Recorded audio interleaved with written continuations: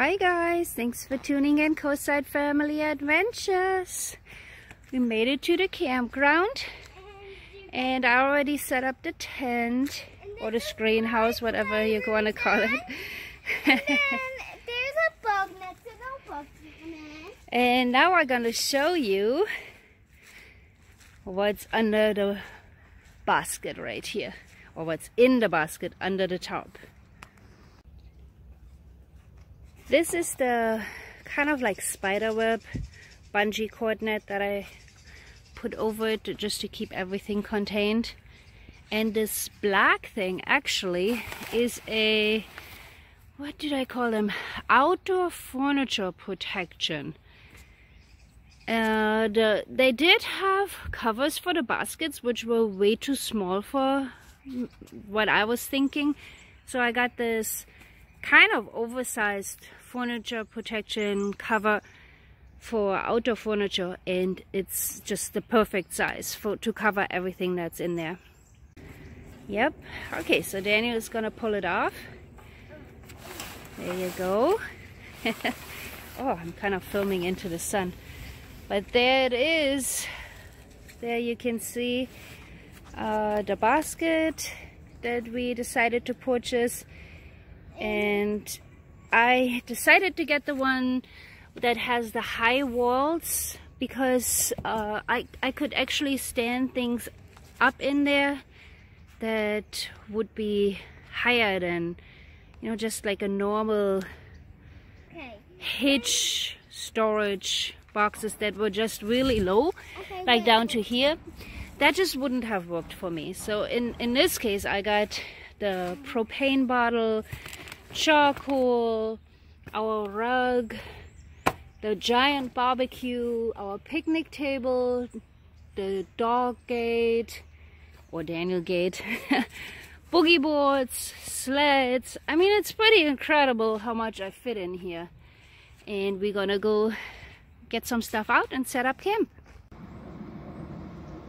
So I took everything I needed out of the basket and put the top back on because we're going to be here for 2 weeks and there's definitely rain in the forecast, so I made sure everything is covered back here. And here's the setup.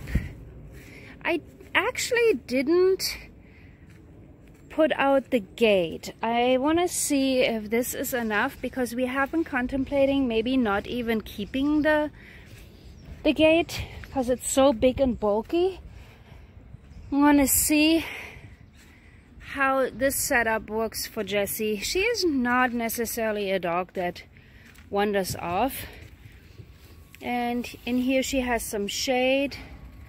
I'm going to put our water bowl out. And then there is Daniel's toys and the scooters. And then this table needs to be cleaned. We haven't used it actually in a couple months. And Daniel decided to paint on it. So I'm going to clean that and see if I can get the paint off because I love putting the pancake maker on there. And if we don't have the big bulky gate on our basket back there, I think I can fit those chairs. For now they have been traveling in the car. So I'm going to see if it's really necessary to keep that gate, or if this setup is actually working for us. We really just want to keep what we're using, like really using the crap out of because it's just so little space in the RV and in the car, even with that basket. So that's a cute little setup there. I like it. 2 weeks. Let me see here. Oh, that looks really cute. Yes, I love it.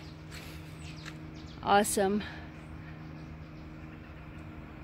Thank you so much for tuning in, guys. Coastside Family Adventures. I hope you love my little product review on our basket. I'll put the link in the description.